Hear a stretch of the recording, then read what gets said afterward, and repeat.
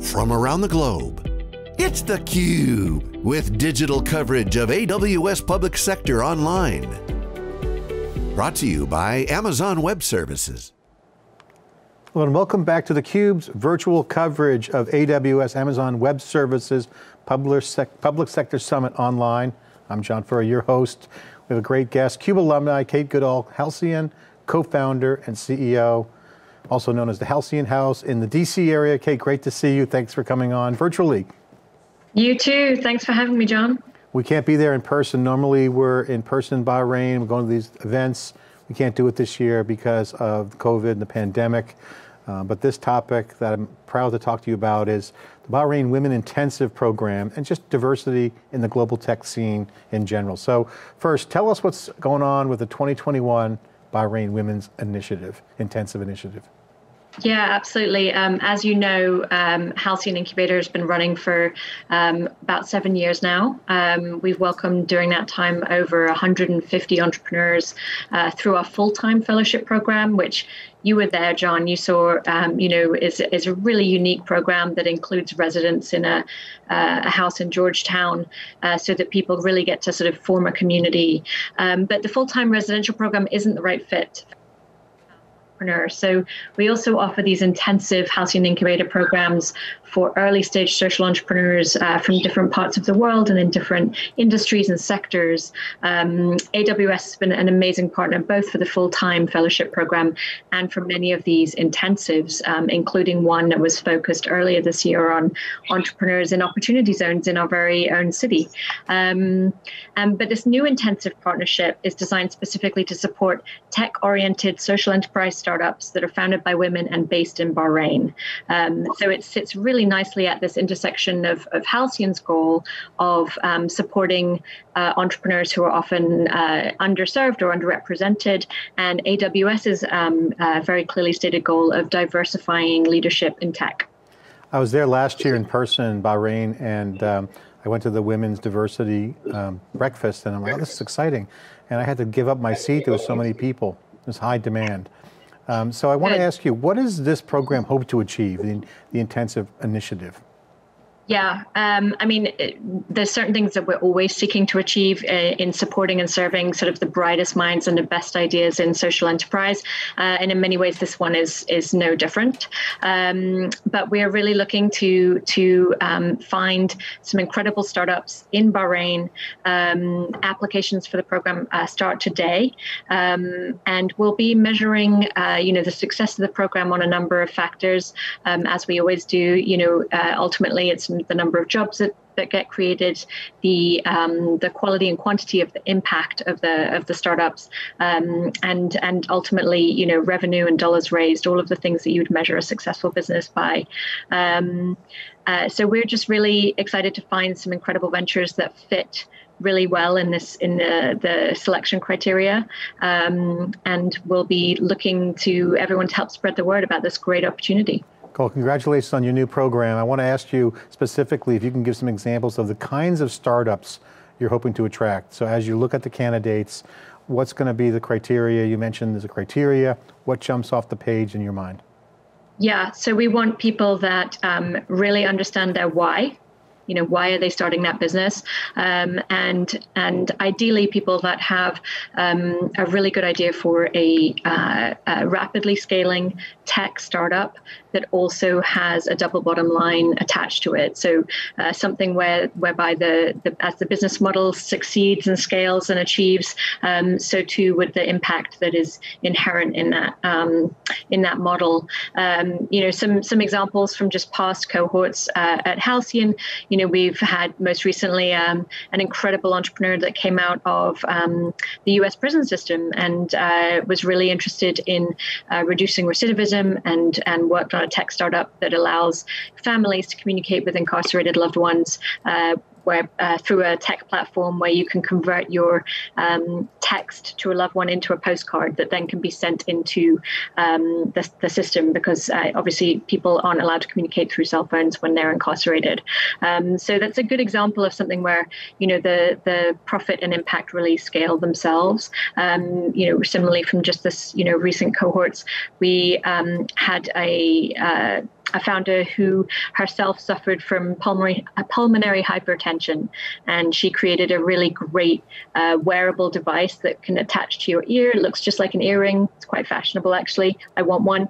And it lets you know how your oxygen level is, because she just didn't have access to something that was that easy and wearable, but needed to monitor her oxygen level. Turns out that's actually really a useful piece of technology during COVID. So, we're looking for people that are thinking about healthcare, thinking about the environment, thinking about education, and creating a sustainable business model that will help them to scale that idea. I want to get into the whole social entrepreneurship conversation. It's a really great one. I want to unpack that. But let's stay on this program. It's super exciting. How do people get involved? I mean, I know it's open, but there's some criteria. You mentioned the startups you're looking for, changing the world, double bottom line. How do people get involved?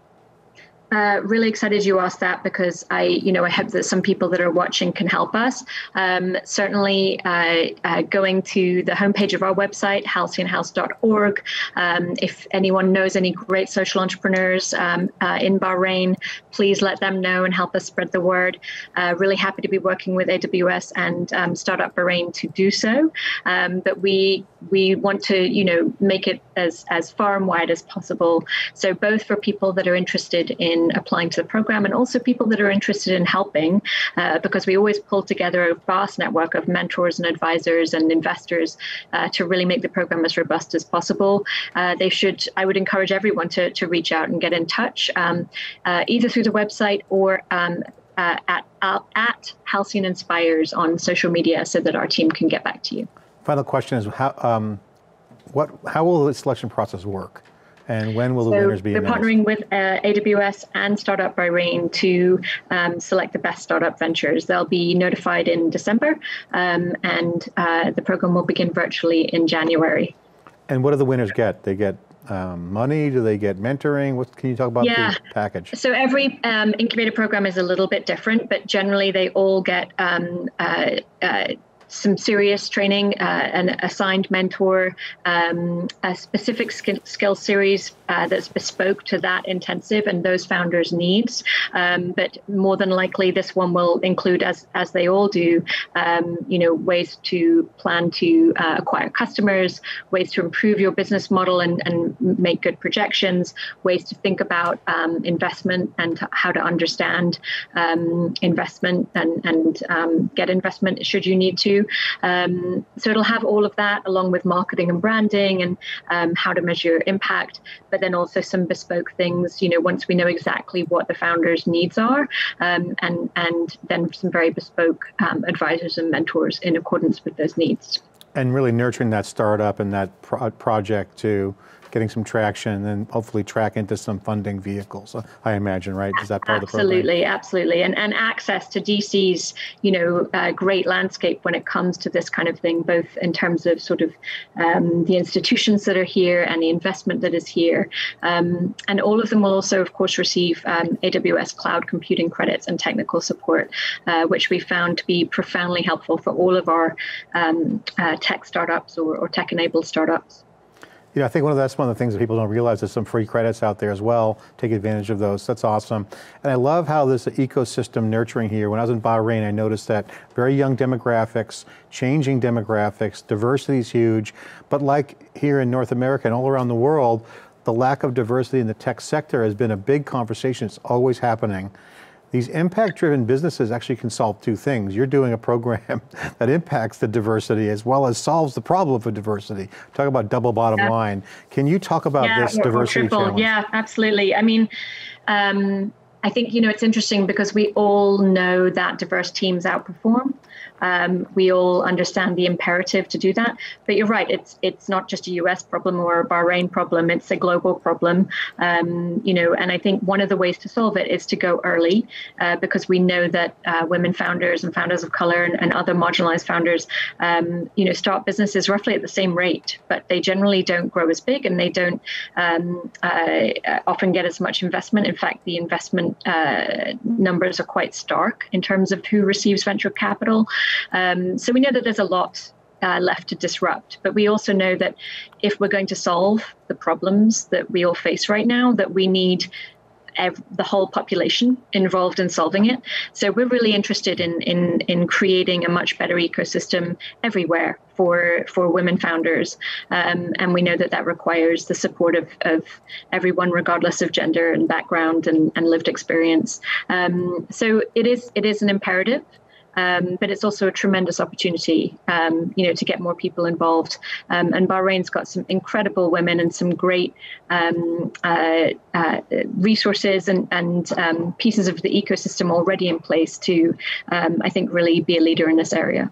Yeah, Startup Bahrain too, you mentioned that they have a great program there. They're really there to help the entrepreneur.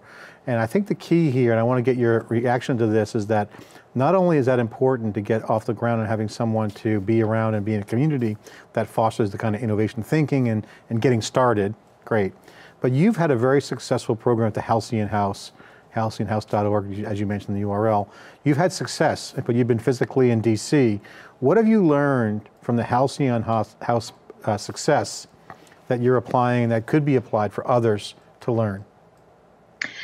Yeah, there's a lot to unpack there. I mean, we've had, as I mentioned, about 150, fellows come through our doors, and they've gone on to create over 1,800 jobs around the world, receive $150 million in funding, which for early stage social ventures is a really good mark of success. And they've gone on to impact the lives of more than 2.5 million people around the world. So our hope for this program is that, we'll be able to help empower these founders in Bahrain to do exactly those things and to be able to scale their ventures to create that impact. We've learned a lot about, what these startups need, that goes beyond just sort of the office space and sort of traditional incubator offerings. That they need a really strong community around them to celebrate their successes and also to help them with their lows. Entrepreneurship is a very rocky journey, and so that community becomes really, really important. So we know a lot about building, supportive, nurturing community. We also know that women, when they go to get investment, are going to receive 70% more prevention questions. And this is even from women venture capitalists, right? They venture capitalists are creatures of habit, and they generally will just look at the successes and trends that they've had and repeat those. Yeah. So they're going to be looking for the same types of people that they funded in the past, which are traditionally young white males. And so we know that just by virtue of the system that we all live in and what it's implanted in all of us, that women are going to receive more questions about the risk of their business, many, many more than they will about the opportunity. So how do we train women for that landscape? How do we train them to answer the questions about the risk realistically and fairly, but pivot so that they get the same opportunity as a male entrepreneur, perhaps to answer questions about the ceiling as well as the floor? Yeah, and address it straight up and understand the criteria and having that confidence. And I think that the great news is that we're all changing and we're all open to it. And there's more funds now like this, and your leadership is just I love that phenomenal. point, John. I think, that everyone's eyes are open, right? And I can say that sort of with a really strong sense of conviction that 2020 is a great year for acknowledging this problem and for, I think, a lot of joint motivation to really properly address it. So I'm actually feeling really optimistic about it. And we're at a cultural crossroad. Everyone kind of knows it. You're seeing it play out on the big stage of the world. And again, your leadership has been doing this. And I want to get your thoughts on this because you mentioned entrepreneurship, the ups and downs. Some call it a roller coaster, highs and lows. You have great days and you have really, really bad days. And it's even compounded when you're not in the pattern matching world of what people are seeing if you're a woman or underrepresented minority or group. I got to ask you the question around mental health, because one of the things, especially with COVID, is having that community, because the ups and downs, swings are important, that people maintain their confidence, and mentors and community add value there. Can you talk about that important piece of the equation? Because it plays a big role. It's often not talked about much. It is talked now more than ever before, but still not enough. There's community there. It's having the support. Yeah, absolutely can. We talk about it a lot at Halcyon and what people need to prioritize their mental health as they grow a business. And ultimately, if you're not doing a good job of that, your business will not succeed because your team won't be healthy, and it compounds. So it's really imperative, and it does take a toll on founders and entrepreneurs, I think, in higher degrees than it does in the general population, because a small crack can become a chasm if people are not careful. And everyone knows, even if you're super passionate about something, putting in 20 hours a day, every day, continuously is eventually going to catch up with you, right? So you have to create healthy habits from the beginning for you and your team. And certainly during COVID, we've seen some of those things exacerbated due to isolation. So that community piece becomes really, really important. I don't think she would mind me saying, so I'm going to mention that one of our previous entrepreneurs, Anne Yang, brilliant woman, actually did a great piece. You can just Google Anne Yang, entrepreneur, depression, mental health, and it'll come up for you. But just a really candid expose on what it is like to be an entrepreneur that perhaps struggles with mental health. Yeah, it's super important. And I got to say, I really love your work. I've always been an admirer of the Halcyon mission and the people behind it, the Halcyon House, and now you're taking it to Bahrain with an intensive kind of program. It's a global landscape. Final word, Kate. What should people know about this program? Summarize it real quick. We're just super happy to be reaching out and supporting a greater number of talented founders from the Middle East with all that Bahrain and our partners, Startup Bahrain and AWS, have to offer. We love to expand our work to serve more and more entrepreneurs, and we couldn't be more excited to support these women. Onward and upward, a better time now than ever. It's going to be a big change happening, big cultural change. You're a part of it. Thank you for joining me on this CUBE segment. Great to see you. Really appreciate it. Thank you. I'm John Furrier here at theCUBE Virtual, covering AWS Public Sector Online. Thanks for watching.